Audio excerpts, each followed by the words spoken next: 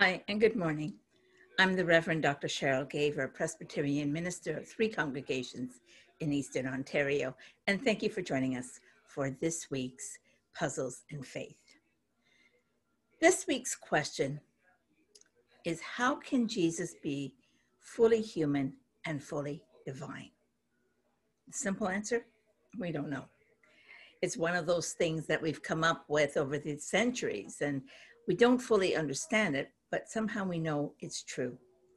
So while I can't explain how Jesus can be both 100% human and 100% divine at the same time, I can explain or demonstrate a little bit of how we got there.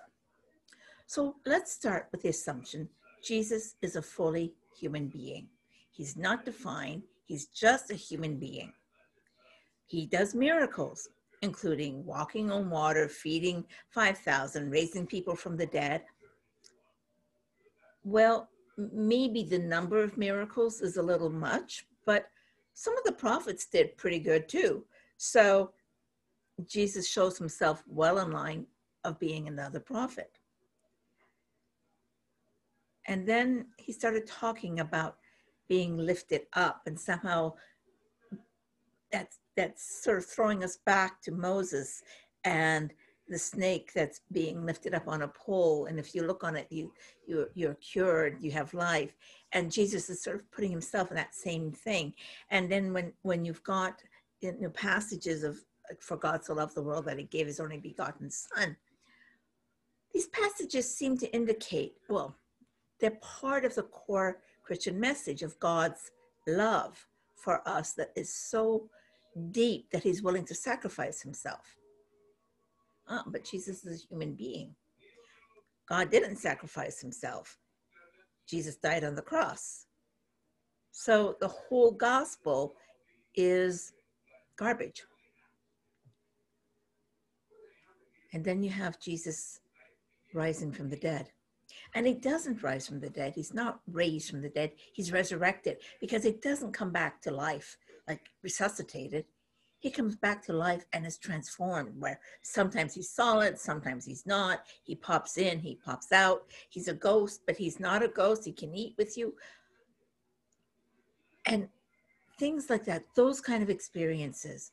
And somewhere they just kept saying, this is not an ordinary human being. This is someone who's more than a human being. Okay. So we know Jesus is not just a human being. What if he's just God, 100% God, and that's it? Well, again, we've destroyed the gospel. One of the big questions is, does God know the suffering that people go through? And the answer is yes. The Old Testament answer is yes. The New Testament answer is yes. And then we've got one of the core messages in Christianity is God knows because he has lived among us as a human being. He knows what it is to be lonely, to have friends, to rejoice at a wedding, to be afraid of dying. He understands because he's gone through it. And so he can minister to us in our fears because he's gone through it. But if Jesus was only God, then he really didn't go through anything. He was just an actor pretending to go through it all. And again, we've destroyed the gospel.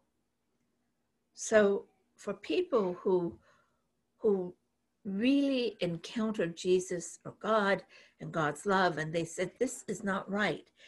He's not just a human being. He's not just God. Somehow he's a combination. Maybe he's 50-50. Well, then he'd be a demigod, something like Hercules. Well, Hercules was pretty strong. I don't think he was particularly wiser than the ordinary human being. And I don't think he was immortal. He might have lived longer and maybe was transformed in some way, but he certainly wasn't immortal. And he didn't do miracles of any kind. And when you look at any of the Greek demigods, they seem to have human failings. They're just more resources to draw on. That doesn't fit Jesus at all. Because what we see in Jesus, someone whose character is so much better than the best of us. And the compassion is greater, the wisdom is greater. And then, yeah. So what are we left with? Jesus is more than a human being, more than God. He's somehow a combination of both. He's not a demigod of 50-50. And that really does only leave us with one alternative, that he is fully God and fully human in one body.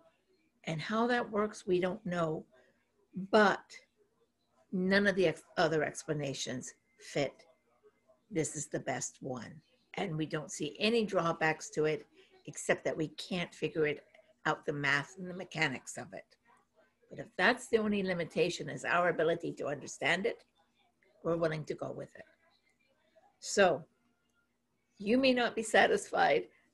Take your best shot. Try to figure out how we can proclaim God came to us as a human being, lived among us, died, experienced what we went through as Jesus, and